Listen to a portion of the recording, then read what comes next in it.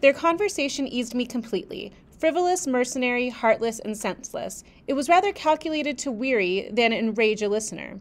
A card of mine lay on the table. This being perceived, brought my name under discussion.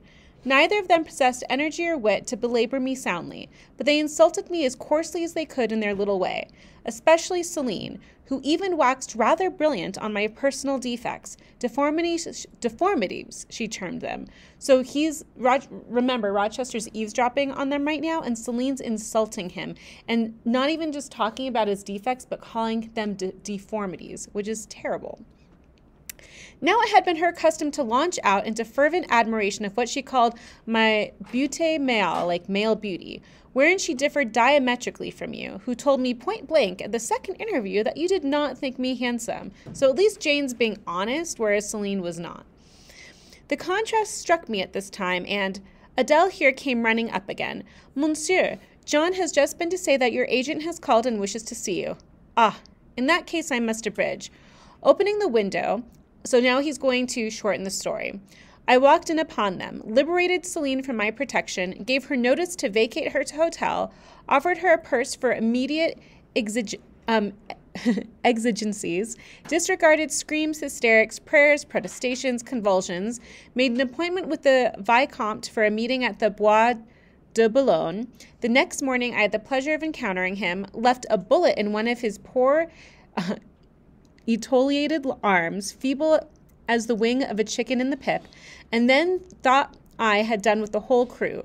But unluckily, the Varens, 6 months before, had given me this fillette, Adele, whom she affirmed was my daughter, and perhaps she may be, though I see no proofs of such grim paternity written in her countenance. So he decided that as a consequence, he would take everything from Celine. She wouldn't be able to stay at the hotel. He gave her a little bit of money to live on for a little bit. And then the guy she had been cheating on him with, he shot in the arm. So good times. But unfortunately, Adele was 6 months old, and Celine said that Adele was his daughter, even though Rochester doesn't think Adele looks like him at all. Pilot is more like me than she, so he's even saying that a dog looks more like him than Adele does, which is harsh perhaps, although I think dogs are cute, so I don't know. I don't think he means it to be a compliment. Some years after I had broken with the mother, she abandoned her child and ran away to Italy with the musician or singer. I acknowledged no natural claim on Adele's part to be supported by me, nor do I now acknowledge any, for I am not her father. But hearing that she was quite destitute, I e'en took the poor thing out of the slime and mud in Paris and transplanted it here, to grow up clean in the wholesome soil of an English country garden. Mrs. Fairfax found you to train it. And he's referring to Adele as an it, which is terrible. It's like a dog.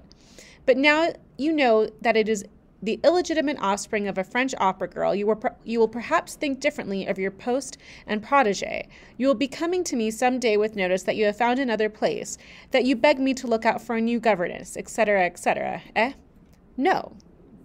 Adele is not answerable for either her mother's faults or yours. I have a regard for her, and now that I know she is, in a sense, parentless, forsaken by her mother and disowned by you, sir, I shall cling closer to her than before. How could I possibly prefer the spoilt pet of a wealthy family, who would hate her governess as a nuisance, to a lonely little orphan who leans toward her as a friend? Oh, that is the light in which you view it. Well, I must go in now, and you too. It darkens. But I stayed out a few minutes longer with Adele and Pilot, ran a race with her, and played a game of battledore and shuttlecock. When we went in and I had removed her bonnet and coat, I took her on my knee, kept her there an hour, allowing her to prattle as she liked, not rebuking even some little freedoms and trivialities into which she was apt to stray when much noticed, and which betrayed her in a superficiality of character, inherited probably from her mother, hardly congenial to an English mind. Still, she had her merits, and I was disposed to appreciate all that was good in her to the utmost. I saw in her countenance and features a likeness to Mr. Rochester, but found none. No trait, no turn of expression announced relationship. It was a pity. If she could have just been proved to resemble him, he would have thought more of her. It was not till after I had withdrawn to my own chamber for the night that I steadily reviewed the tale Mr. Rochester had told me. As he had said, there was probably nothing at all extraordinary in the substance of the narrative itself. A wealthy Englishman's passion for a French dancer and her treachery to him were everyday matters enough, no doubt, in society. But there was something decidedly strange in the paroxysm of emotion which had suddenly seized him when he was in the act of expressing the present contentment of his mood and his newly revived pleasure in the old hall and its environs. I meditated wonderingly on this incident, but gradually quitting it, as I found myself for the present inexplicable, I turned to the consideration of my master's manner to myself. The confidence he had thought fit to repose in me seemed a tribute to my discretion. I regarded and accepted it as such. His deportment had now, for some weeks, been more uniform towards me than at first. I never seemed in his way. He did not take fits of chilling hauteur. When he met me unexpectedly, the encounter seemed welcome. He had always a word and sometimes a smile for me. When summoned by my formal invitation to his presence, I was honored by a cordiality of reception that made me feel I really possessed the power to amuse him, and that these evening conferences were sought as much for his pleasure as for my benefit. I, indeed, talked comparatively little, but I heard him talk with relish. It was his nature to be communicative. He liked to open to a mind unacquainted with the world glimpses of its scenes and ways. I did not mean its corrupt scenes and wicked ways, but such as derived their interest from the great scale on which they were acted, the strange novelty by which they were characterized. And I had a keen delight in receiving the new ideas he offered, in imagining the new pictures he portrayed, and following him in thought through the new regions he disclosed, never startled or troubled by one noxious illusion. Noxious is like annoying. The ease of his manner freed me from painful restraint. The friendly frankness, as correct as cordial, I like the alliteration there, friendly frankness, correct as cordial, with which he treated me, drew me to him. I felt at times as if he were my relation rather than my master, yet he was imperious still, sometimes still, but I did not mind that. I saw it was his way. So happy, so gratified did I become with this new interest added to life, that I ceased to pine after kindred. My thin crescent destiny seemed to enlarge. The blanks of existence were filled up. My bodily health improved. I gathered flesh and strength. And was Mr. Rochester now ugly in my eyes? No, reader. Gratitude and many associations, all pleasurable and genial, made his face the object I best liked to see. His presence in a room was more cheering than the brightest fire. Yet I had not forgotten his faults. Indeed, I could not, for he brought them frequently before me. He was proud, sardonic, harsh to inferiority of every description. In my secret soul I knew that his great kindness to me was balanced by unjust severity to many others. He was moody, too, unaccountably so. I, more than once, when sent for to read to him, found him sitting in his library alone, with his head bent on his folded arms, and when he looked up, a morose, almost malignant scowl blackened his features. But I believed that his moodiness, his harshness, and his former faults of morality, I say former, for he now seemed corrected of them, had their source in some cruel cross of fate. I believed he was naturally a man of better tendencies, higher principles, and purer tastes than such as circumstances had developed, education instilled, or destiny encouraged. I thought there were excellent materials in him, though for the present they hung together somewhat spoiled and tangled. I cannot deny that I grieved for his grief, whatever that was, and would have given much to assuage it. Assuage means to make it better. So she's assuming he's better and that he's changed. We don't know that yet, though, because she likes him, and so you always look for the best in people that you like. Though I had now extinguished my candle and was laid down in bed, I could not sleep for thinking of his look when he paused in the avenue and told how his destiny had risen up before him and dared him to be happy at Thornfield. Why not? I asked myself. What alienates him from the house? Will he leave it again soon? So that's like a key question. What does alienate him from the house? We don't know. Mrs. Fairfax said he seldom stayed here longer than a fortnight at a time, and he has now been resident 8 weeks. If he does go, the change will be doleful. Suppose he should be absent spring, summer, and autumn. How joyless sunshine and fine days will seem. I hardly know whether I had slept or not after this musing. At any rate, I started wide awake on hearing a vague murmur, peculiar and lugubrious, which sounded, I thought, just above me. So she's not even sure if she's asleep, but she's saying even summer days she wouldn't be happy if Mr. Rochester were to be gone for like 3/4 of the year. Like, imagine not seeing your crush for like 9 months, right? Or whatever. Um, I wished I had kept my candle burning. The night was drearily dark, my spirits depressed. I rose and sat up in bed listening. The sound was hushed. I tried again to sleep, but my heart beat anxiously. My inward tranquillity was broken. The clock, far down the hall, struck 2. Just then it seemed my chamber door was touched, as if fingers had swept the panels and groping away along the dark gallery outside. I said, "Who is there?" Nothing answered. I was chilled with fear. All at once I remembered that it might be Pilate, who, when the kitchen door chanced to be left open, not unfrequently found his way up to the threshold of Mr. Rochester's chamber. I'd seen him lying there myself in many mornings. The idea calmed me somewhat. I lay down. Silence composes the nerves, and as an unbroken hush now reigned again through the whole house, I began to feel the return of slumber. But it was not fated that I should sleep that night. And that's foreshadowing. She's not going to sleep that night. A dream had scarcely approached my ear when it fled affrighted, scared by a marrow-freezing incident enough. This was a demonic laugh, low, suppressed, and deep, uttered, as it seemed, at the very keyhole of my chamber door. The head of my bed was near the door, and I thought at first the goblin laughter stood at my bedside, or rather crouched by my pillow, but I rose, looked round, and could see nothing. While, as I still gazed, the unnatural sound was reiterated, and I knew it came from behind the panels. My first impulse was to rise and fasten the bolt. My next, again to cry out, "Who is there?" Something gurgled and moaned. Are we reading a horror book now, guys? Ere long, steps retreated to the gallery toward the third-story staircase. A door had lately been made to shut in that staircase. I heard it open and close, and all was still. Was that Grace Poole? And is she possessed with a devil? Thought I. Impossible now to remain longer by myself. I must go to Mrs. Fairfax. I hurried on my frock and a shawl. I withdrew the bolt and opened the door with a trembling hand. There was a candle burning just outside on the matting in the gallery. I was surprised at the circumstance, but still more was I amazed to perceive the air quite dim as if filled with smoke. And while looking to the right hand and left to find whence these blue wreaths issued, I became further aware of a strong smell of burning. Something creaked. It was a door ajar, and that door was Mr. Rochester's, and the smoke rushed in a cloud from thence. I thought no more of Mrs. Fairfax. I thought no more of Grace Poole, or the laugh. In an instant I was within the chamber. Tongues of flame darted round the bed. The curtains were on fire. In the midst of blaze and vapor, Mr. Rochester lay stretched motionless, in deep sleep. "Wake, wake," I cried. I shook him, but he only murmured and turned. The smoke had stupefied him. So smoke is really dangerous. You don't get as much oxygen, so you can't think straight. It's also extremely, not okay for her to be in a man's bedroom at night, right? It's not protocol. It's not what polite society does. So she's breaking these protocols to save him.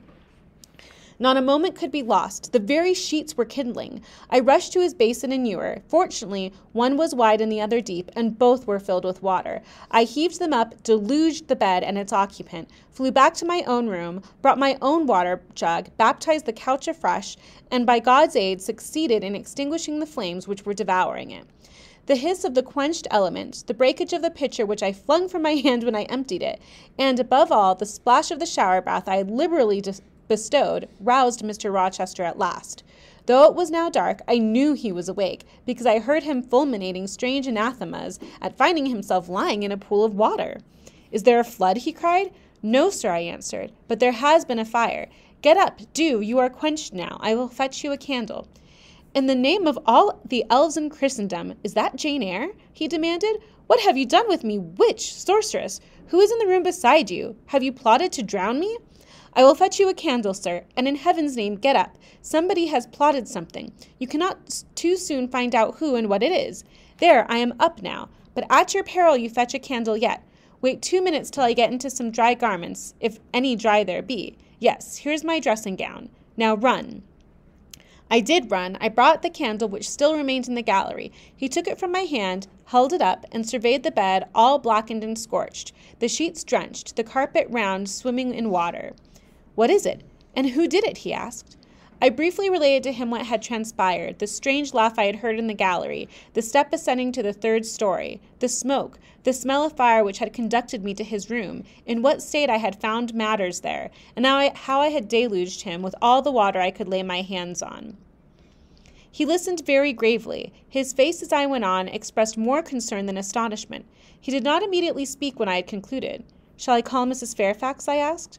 Mrs. Fairfax? No. What the deuce would you call her for? What can she do? Let her sleep unmolested. Then I will fetch Leah and wake John and his wife. Not at all. Just be still. You have a shawl on. If you are not warm enough, you may take my cloak yonder, wrap it about you, and sit down in the armchair there. I will put it on. Now place your feet on the stool to keep them out of the wet. I'm going to leave you for a few minutes. I shall take the candle. Remain where you are till I return. Be as still as a mouse. I must pay a visit to the second story. Don't move, remember, or call anyone. He went. I watched the light withdraw. He passed up the gallery very softly, unclosed the staircase door with as little noise as possible, shut it after him, and the last ray vanished. I was left in total darkness, in his room by herself. I listened for some noise, but heard nothing. A very long time elapsed. I grew weary. It was cold, in spite of the cloak, and then I did not see the use of staying, as I was not to rouse the house.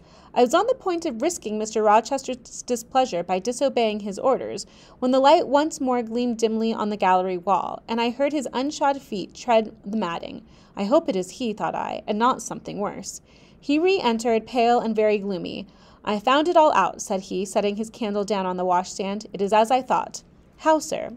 He made no reply, but stood with his arms folded, looking on the ground. At the end of a few minutes, he inquired in a rather peculiar tone, I forget whether you said you saw anything when you opened your chamber door. No, sir, only the candlestick on the ground. But you heard an odd laugh. You have heard that laugh before, I should think, or something like it? Yes, sir. There is a woman who sews here, called Grace Poole. She laughs in that way. She's a singular person.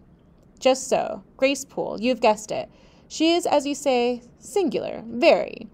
Well, I shall reflect on the subject. Meantime, I am glad that you are the only person, besides myself, acquainted with the precise details of tonight's incident.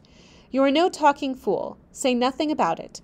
I will account for this state of affairs, pointing to the bed. And now return to your own room. I shall do very well on the sofa in the library for the rest of the night. It is near 4. In 2 hours the servants will be up. Good night, then, sir, said I, departing. He seemed very surprised, very inconsistently so, as he had just told me to go. What? He exclaimed. Are you quitting me already, and in that way? You said I might go, sir, but not without taking leave, not without a word or two of acknowledgment and goodwill, not, in short, in that brief, dry fashion.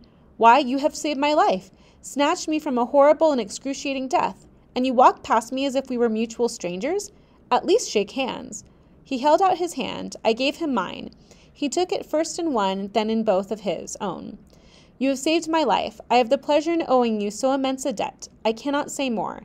Nothing else that has been would have been tolerable to me in the character of creditor for such an obligation. But you, it is different. I feel your benefits no burden, Jane. He paused, gazed at me. Words almost visible trembled on his lips, but his voice was checked. Good night again, sir. There is no debt, benefit, burden, obligation in the case. I knew, he continued, you would do me some good in some way at some time. I saw it in your eyes when I first beheld you. Their expression and smile did not, again he stopped, did not, he proceeded hastily, strike delight to my very inmost heart, so for nothing. People talk of natural sympathies. I have heard of good genii. There are grains of truth in the wildest fable. My cherished preserver, good night. Strange enough was his voice, strange fire in his look. I'm glad I happened to be awake, I said, and then I was going. What? You will go? I am cold, sir. Cold? Yes, and standing in a pool. Go then, Jane, go. But he still retained my hand, and I could not free it. I bethought myself of an expedient. I think I heard Miss Fairfax move, sir, said I. Well, leave me. He relaxed his fingers, and I was gone. I regained my couch, but never thought of sleep. Till morning dawned, I was tossed on a buoyant but unquiet sea, where billows of trouble rolled under surges of joy. So that's a metaphor, guys. I thought sometimes I saw beyond its wild waters a shore, sweet as the hills of Beulah. And now and then a freshening gale, wakened by hope, bore my spirit triumphantly towards the bourne, but I could not reach it. Even in fancy, a counteracting breeze blew off the land, and continually drove me back. Sense would resist delirium, judgment would warn passion. Too feverish to rest, I rose as soon as the day dawned.